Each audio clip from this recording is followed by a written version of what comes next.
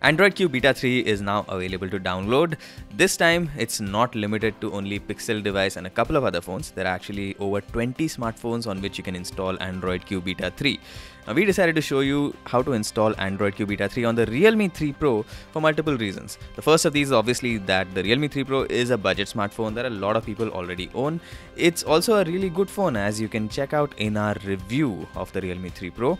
And installing Android Q Beta 3 on the Realme 3 Pro is actually a pretty simple process. You don't have to know advanced coding to get this done. So because of these reasons, we decided that it's a good idea to show you how to install Android Q Beta 3 on this smartphone.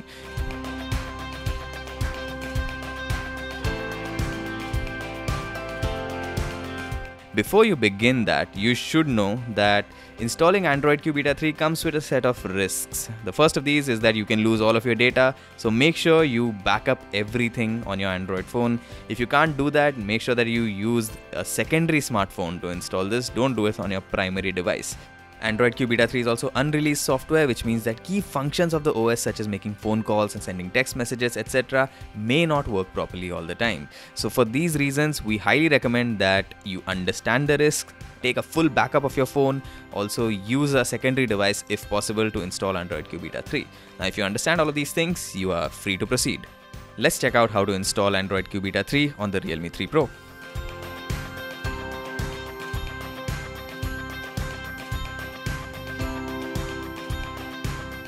Okay, so let's try and install Android Q Beta 3 on the Realme 3 Pro. Process is simple, just takes a little bit of time because you have to download about 2 GB of data.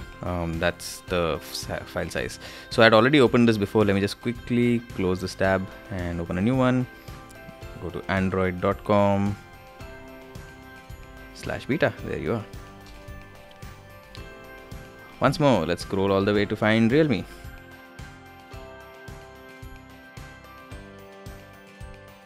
There it is. Tap get the beta here. Take you to Realme's website. Scroll down, tap join Android Q Beta. On this page, you can look for the ROM. All the flashing instructions are given here, which is pretty simple. We'll walk you through the steps. Now, there is a file here which says p2q.ozip.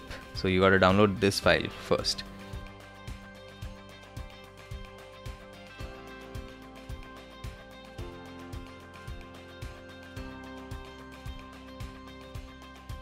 Okay, so you need to download about 1.16 GB of data here. We'll wait for that to happen, and once that's done, we'll start this process. You can download this file on pretty much any device and transfer it to the Android phone. It's not compulsory to download this p2q.ozip file on the Realme 3 Pro, but it's just convenient if you do it on this device. So the download is complete. We'll proceed with the installation. The process is quite simple, just have to shut down the phone first. Now, switch the phone on by holding the power and volume down buttons at the same time.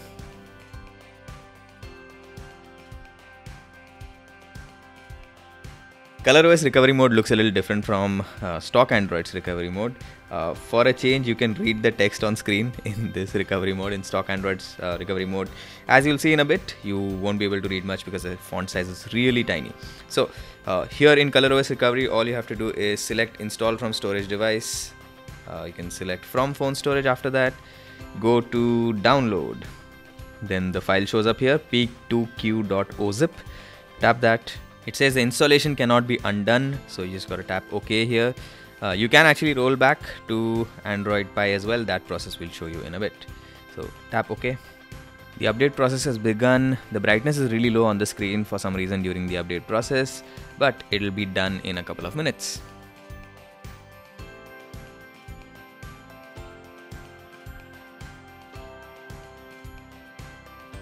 And there you have it. The installation of Android Q Beta has been successful.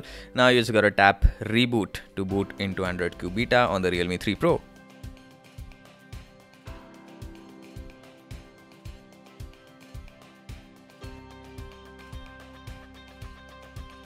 Alright, Android Q Beta 3 has been installed on this phone now. Tap OK and you can proceed with setting up the phone. We are not going to do that right now, we'll do it in a bit. But rest assured, this process went through smoothly because we are seeing the screen.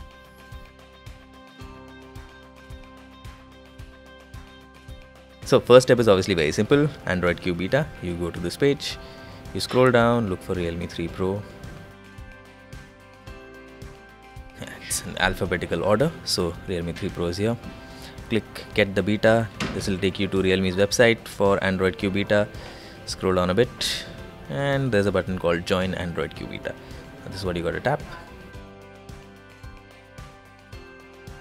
Now the first step is obviously to figure out what you want to do. This page is for two things. One is to install Android Q Beta and also to return to Android P from Android Q Beta. Now here we want to roll back from Android Q to Android P, and this is a pretty simple process. All you need to do is scroll down here and there is a file called q2p.zip that you got to download. So once you tap this, it will start downloading it, and once the download is complete, then you can begin the process of rolling back from Q to P. So once the download is complete, you need to restart the device. First, let's power it off. Now, when powering it back on, you need to hit the volume down button along with the power button at the same time. Yeah, so once the phone is switched off, make sure it's off and then power and volume down. Hold both of these down and let's see what happens. Okay, so here we are. Hopefully this is visible to you on screen. What I'm going to do here, this is the recovery mode for the Realme 3 Pro. What I'm going to do here is just use the volume buttons to scroll down. Now there's an option here called apply update from phone storage. This is the one we got to select.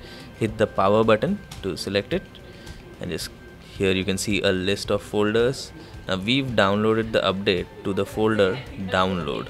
So here there's only one file right now, which is q2p.zip. This is the file that we need to select and it will automatically begin the update process. So here. This doesn't look particularly great. It's a very tiny font size, not very well optimized for the screen, but rest assured the update is happening. Okay, so the update is done. It didn't take too long actually, just about 3 or 4 minutes. Now we click reboot system now. You select this by hitting the power button. Alright, it looks like we are back to Android Pie. Thanks for watching this video, and for all things tech, check out gadgets360.com.